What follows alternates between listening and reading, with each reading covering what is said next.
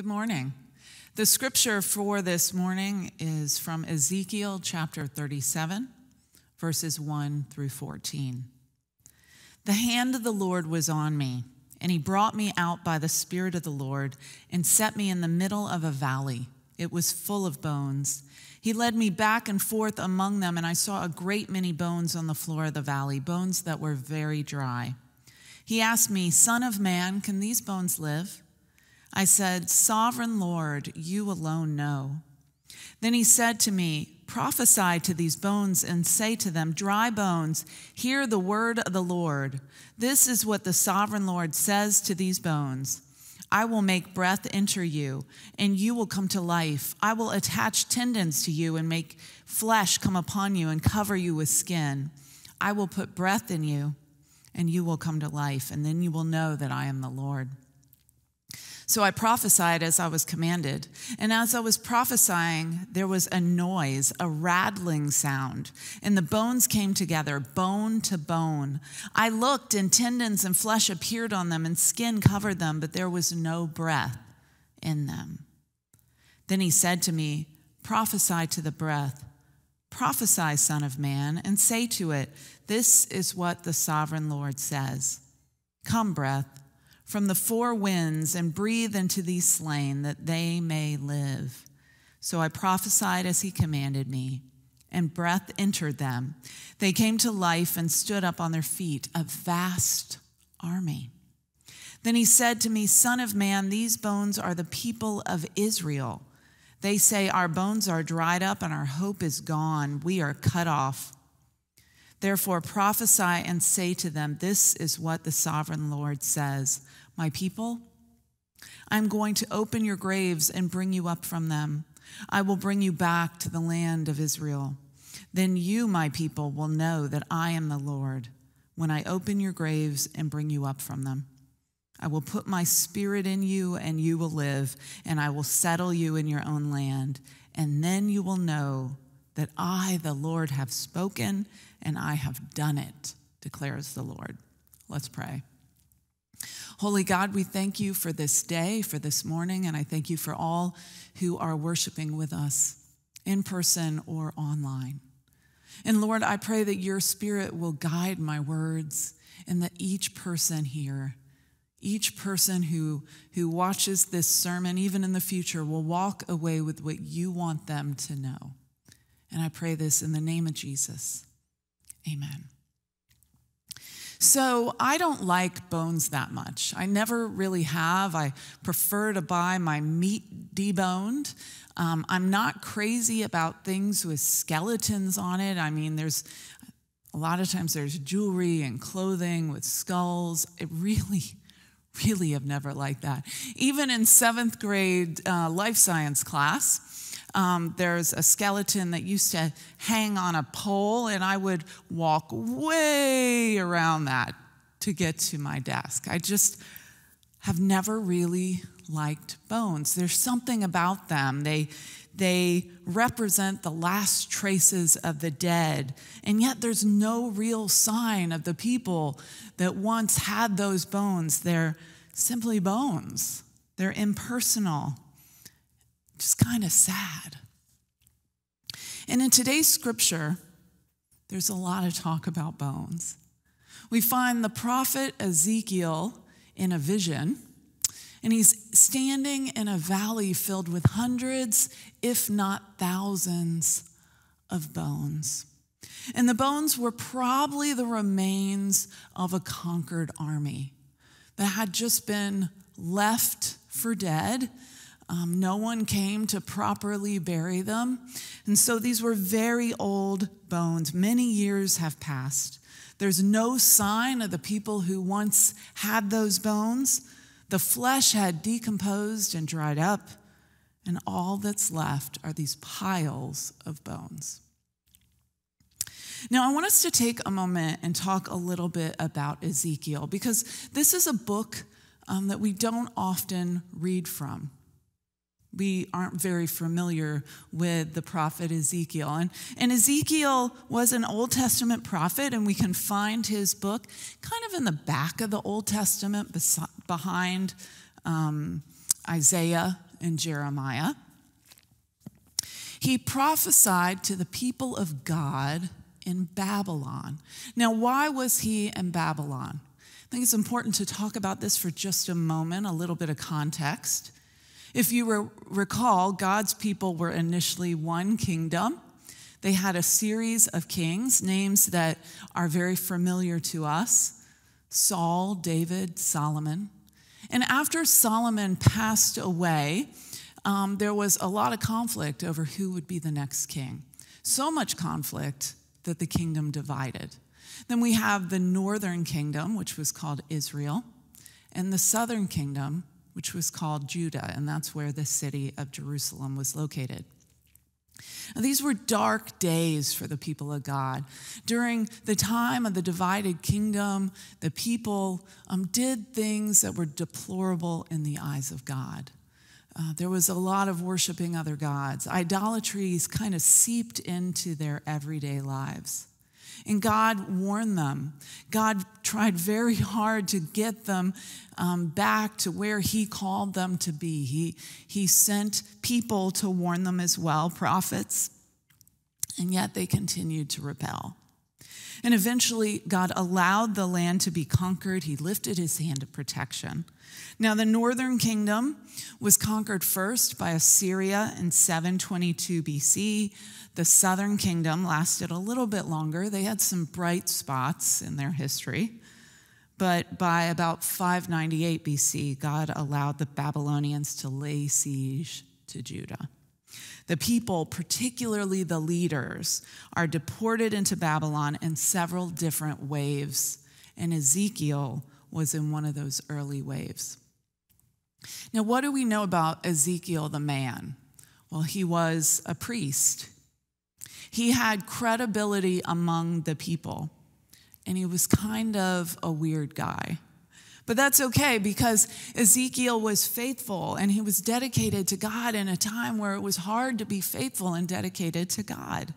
Things were really, really difficult. The people were far from home. They were separated from one another. Remember, they had not come to Babylon on their own free will. They were forced to go there. Their homeland had been crushed. Jerusalem had been thoroughly defeated, and it felt like God had abandoned them. Hopelessness had set in. So let's go back to the scripture, Ezekiel chapter 37. We find the prophet Ezekiel in this valley with all these bones. He's having a vision, and God is leading him back and forth among the bones. It's pretty eerie to me. And then God asks Ezekiel, can these bones live? Can these bones live? And I can't help but wonder what was going on in Ezekiel's mind when God asked him this. And he's like, I don't know. Only you know that, God. And then God tells Ezekiel to prophesy to the bones.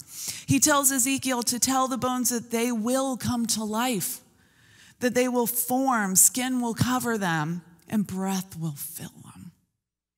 And this is where you know that Ezekiel is very obedient. He is very faithful because he doesn't question God. I think I probably would have talked back to God like, you want me to talk to these bones? But Ezekiel doesn't do that. He doesn't even raise an eyebrow. He simply does it. And when Ezekiel prophesies to the bones, there is a rattling sound as the bones begin to come together. I love how scripture has sound effects. It's like rattle, rattle, creak, creak, bone on bone. And the bones do come together, and there are tendons and flesh and there's skin. But at this point, there isn't any real life in them. They're simply bodies of flesh and bone. I kind of picture the bodies in the human body exhibit in Mosey. Maybe some of you have visited that, where there are these cadavers. They're real bodies that have been preserved, but there's no life in them. Because to have life, there must be breath. And so God tells Ezekiel to prophesy to the bones again. And he tells him to say this in verse 9.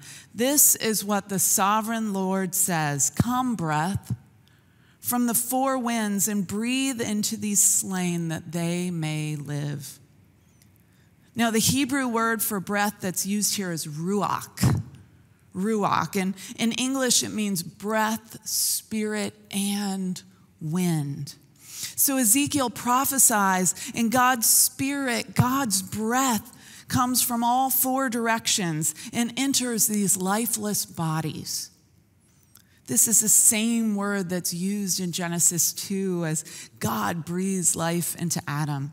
Here, God breathed life into these bodies. And then imagine this. Standing before Ezekiel was a whole army, a vast army of people. No more lifeless bodies, but living beings come alive with the very breath of God. And then God tells Ezekiel that these bones were the people of Israel.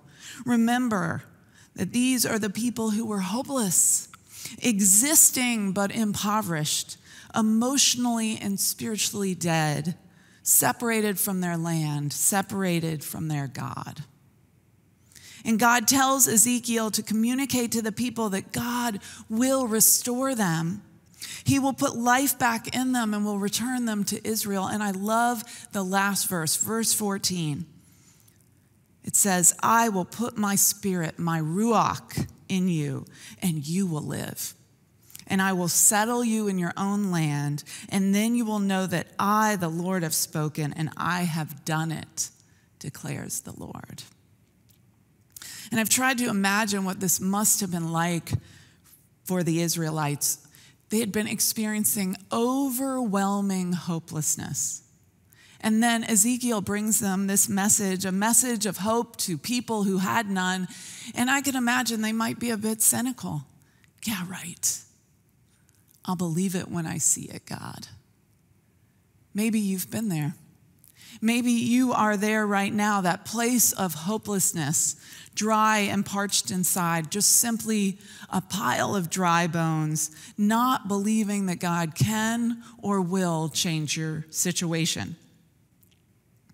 And even as you sit in this sanctuary or worship with us online, you may feel separated from others, in exile, if you will. You may feel separated from God. I know it has been such a hard year, a hard 18 months. There have been times where I have felt quite dry and parched, where hope felt far off. It's been a hard and long season, and at times it's been quite scary. And even separate from the pandemic, life can still be really difficult.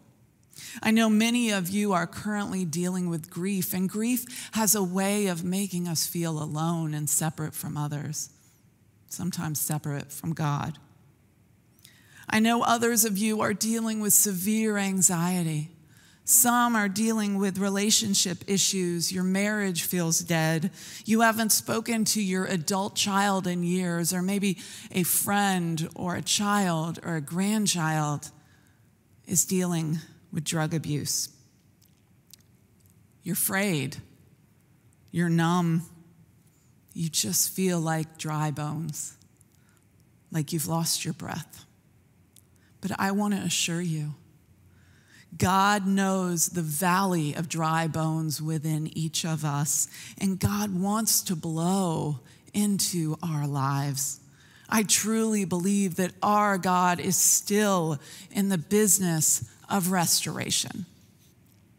So I want to chat for just a moment about restoration. When we think about restoration, we typically think about restoring a house or restoring a piece of furniture, returning something back to its original state. And that's true, that is restoration. But when I think about biblical restoration, I think about something a little different.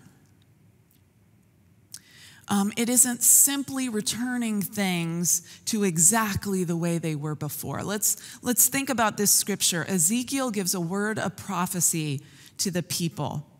Now, it was another 40 years or so before they were actually allowed to return to Jerusalem. And when they did go back to Jerusalem, things weren't the same. The city was in shambles. It took a long, long time to rebuild their lives in that city. And it took hard work. And while God was present and faithful, it didn't look just as it did before. Rather, God's Spirit blew and God was doing a new thing. Biblical restoration is about bringing things back to a new place. I would say a better place, improved beyond measure. Now, obviously, this is an Old Testament passage, and the message was specifically for the Israelites, God's people at the time. But I think it's impossible. It's impossible for us. It's impossible for me to read this and not connect it with the new, better thing that God does through the person of Jesus Christ and the coming of the Holy Spirit. New life, resurrection, God's Spirit indwelling his people. Those are themes that just kind of speak to me as I read this scripture from Ezekiel. You know, there are so many scriptures that these themes bring to mind. And think about Jesus saying in John 10:10, I have come that they may have life and have it abundantly. It's not the same dry bones existence, but new, abundant life in Jesus. I think about Acts chapter 2 when the early Christ followers huddled in the upper room, knowing that they were waiting for something, but not exactly sure what was about to happen. And then there's a loud, violent wind sound and what appear to be tongues of fire, and God's Spirit once again comes and indwells the people. It's different than before. It's a new thing. And through the power of the Holy Spirit, now God dwells in the people, transforming them from the inside out. God dwells in us, transforming us from the inside out. New life, a new kind of restoration. And I will say it again because I so firmly believe it, that our God is still in the business of restoration. So that's a whole lot of words to make this point. God knows your dry bones. God's Spirit has the power to restore your life. God's Spirit has the power to restore us as a church. But this is important. The transformative work of God is not about putting things exactly back the way they used to be. Rather, it's about allowing God's Spirit to blow within us and allow God to do a new thing. You might feel right now like your marriage is dead. You might feel like there is no life left there. And I know some of your stories, and I know that this is something that several people at New Hope are dealing with. Well, I have a very good friend, and she had what she would have considered a dead marriage. I mean, the divorce papers had been signed. Both of them had extramarital affairs. A lot of really horrible words have been said. And yet there were people around them. The body of Christ was praying for them and pleading on their behalf. And we began to see God do a new thing. We began to see God's Spirit blow in their lives and in that marriage. And over a period of time, we saw change. It was excruciating at times. It didn't necessarily go exactly the way they imagined it would, but let me tell you, they are together. And where God's Spirit blows, there can be life. In fact, I think both of them would tell you that their marriage is better than it's ever been, that God did a new thing. Maybe you're struggling with another relationship, a friend, an adult child, a sibling. I would ask you to allow God's Spirit to blow in that relationship. Ask God, pray that God will blow in that relationship and do a new thing. It might require a lot of patience. It might require a lot of prayer and hard work. But where God's Spirit blows, there can be life again. Maybe you've drifted from God.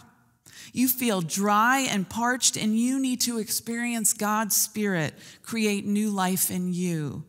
And then, if that's you, then let's surrender that to God today. You shall live, not simply exist, but live. God also knows the dry bones in this church. So many of you have shared memories with me about the way things used to be at New Hope, when it seemed like this church was bursting at the seams with new believers and young families and weekly baptisms and lots of life. I can remember when Richard and I first started attending here, we led a 3-year-old Sunday school class. And there were 25 kids, 25 3-year-olds in that class. It was fun and it was wild and it was full of life. And I believe there is still a lot of life here at New Hope. But the reality is things are different. But what would it look like if we as a body of believers, ask God's Spirit to blow powerfully through this church? What if we cried out to God and said, breathe on us, breath of God. Fill us with life anew. Transform us, restore us. Do a new thing. I've said this many times, and I truly believe it, that the best days of this church, the best days at New Hope are still before us. They're not behind us. But that's only if we allow the transforming work of God to do a new thing. And what is that new thing? I don't know, but I do know it's going to mean change. It will mean doing things differently. And I know that's hard, and I know that can be painful, but I also know it's necessary if we are going to live and thrive and do the work that God has called us to do as the body of Christ. To live, not simply exist, but to truly live. We must allow the breath of God to do a new thing in all of us. So I have some questions for you, and they're really important questions. I want you to think about it and pray about these. Are you ready to ask God's Spirit to restore your dry bones?